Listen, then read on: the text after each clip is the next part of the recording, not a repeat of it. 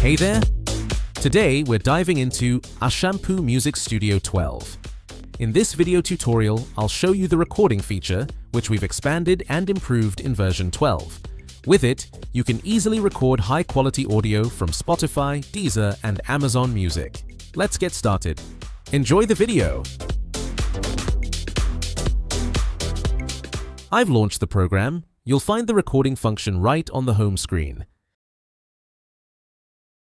Now, you can choose whether to record through your connected microphone or capture audio from apps like Spotify, YouTube, or other programs.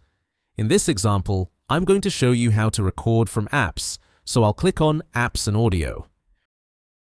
You can still directly record from audio devices using the Audio Devices option. For now, though, let's focus on the recordable apps in my example. On the right-hand side, you can select the folder where the recording will be saved. You can also give your recording a custom file name. Version 12 introduces a new feature. You can activate a switch that detects silence during recording and automatically starts a new file when silence is detected. Another new option is to use the name of the audio source, and even the track name, if detected, as part of the file name.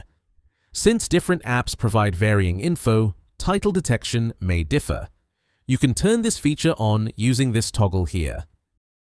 Further down, you can adjust the file format and recording quality.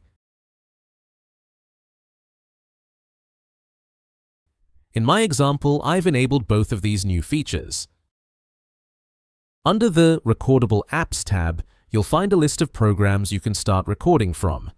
Tip: for better results, use the native apps instead of the browser versions. The list shows all programs currently playing audio. Some apps might appear here that you don't actually want to record from. To make things clearer, you can hide these apps using this toggle.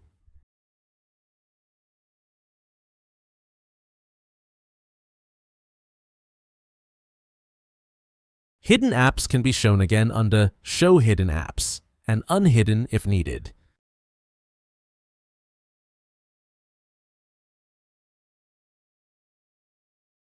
Now I want to record from Spotify. I've started the Spotify app, and it shows up here in the list of recordable apps. Why use the app instead of a browser? Because browser tabs, email alerts, or random videos might sneak into the recording. That's not a problem with Spotify, but with YouTube, for example, it's harder to avoid. A workaround is to use two separate browsers, one for playback, one for browsing. Next, I click the microphone icon to switch into recording mode. Click the mic again to start recording. The program now enters standby mode, so you can press play in Spotify at your own pace. Recording begins as soon as sound is detected. To stop the recording, just click the mic again. If you play a playlist in Spotify, a new file is created for each song, just like you can see here in my example. Pro tip: turn off Spotify's crossfade songs feature for cleaner cuts.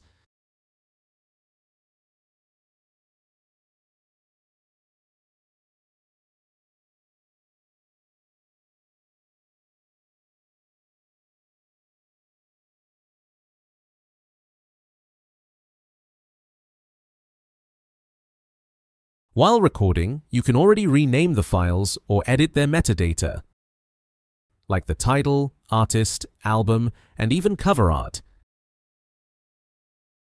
Covers can be added from local files or fetched online using the cover search. The recording ends when you hit the mic again. Of course, this works the same way with other programs and apps too. I'm finishing my example recording from the apps now, clicking Next to return to the home screen.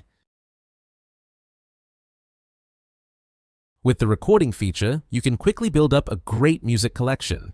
And if you want to turn that collection into an awesome mixtape, check out the mixtape in Music Studio. Let's launch the mixtape. Here, you can choose between the DJ mixtape and what I'll call the regular mixtape. The difference? The DJ mixtape analyzes track speed and blends them together more smoothly. But if you're into variety, the normal mixtape might be the better fit, so I'll go with that for this example. You can drag and drop music files directly into the mixtape, or you can select entire folders or individual files using the icons.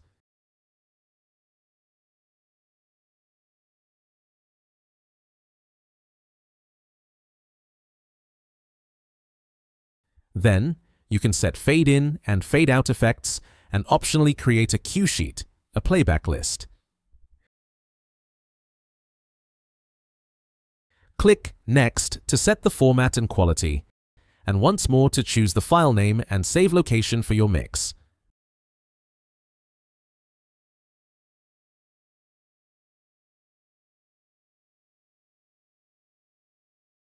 After that, the mixing starts. It may take a moment depending on how many tracks you've added. Music Studio also has lots of other cool features. You can explore them anytime by clicking the info button in the top right, and we've linked more videos in the description below. That's it for this quick look at some of the new features in version 12. Hope you enjoy using the program. Thanks for watching. If you enjoyed the video, give us a thumbs up and follow us so you won't miss any new videos. We always provide the best information on various programs. Bye, take care, and see you next time.